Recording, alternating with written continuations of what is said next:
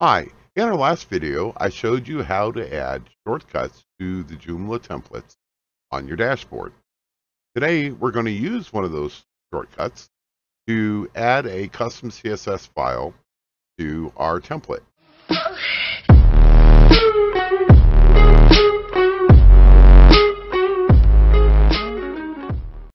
And we click on New File.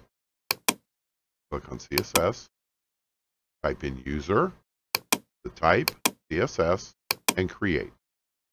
Now you see we have the new file called user.css.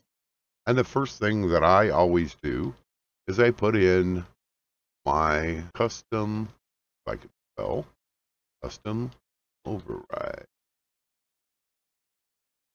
That way I know exactly what it's for. That's all it takes.